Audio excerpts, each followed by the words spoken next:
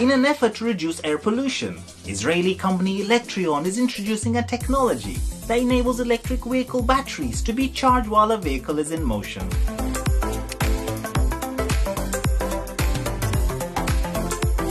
This innovative wireless charging method uses copper coils placed under the asphalt, so electric vehicles on the go won't need to stop for charging. ElectReon kicked off the first of its kind pilot project in Tel Aviv, in partnership with the local municipality and the Dan Bus company.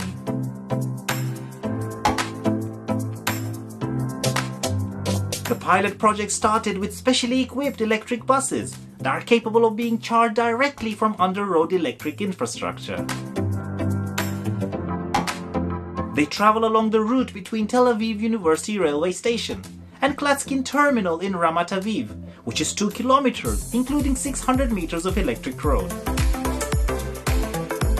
For in-between rounds, a supplementing static wireless charging station was installed at the terminal.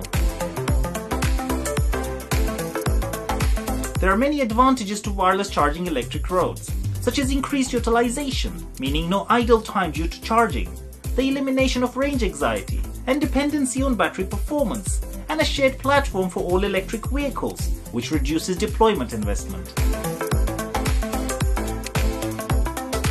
Also, without charging stations, cities can save on land resources and visual hazards.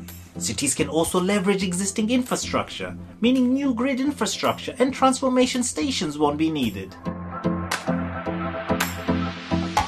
As far as the logistics and communication, according to ElectReon, there is a management unit that transfers the energy from the electricity grid to the road infrastructure and manages communication with approaching vehicles. A vehicle unit has receivers that are installed on the floors of the vehicle to transmit the energy directly to the engine and the battery while driving. Lastly, a central control unit operates on a cloud and can communicate with all management units and all registered vehicles.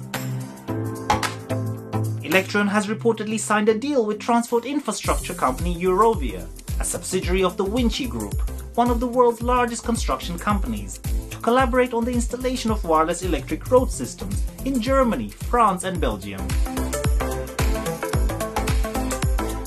This green initiative is helping to reshape municipal policy by emphasizing the importance of electric vehicles and reducing air pollution in cities. That's all for today, and if you enjoyed this video, please follow or subscribe for more videos like these. I'll see you again very soon.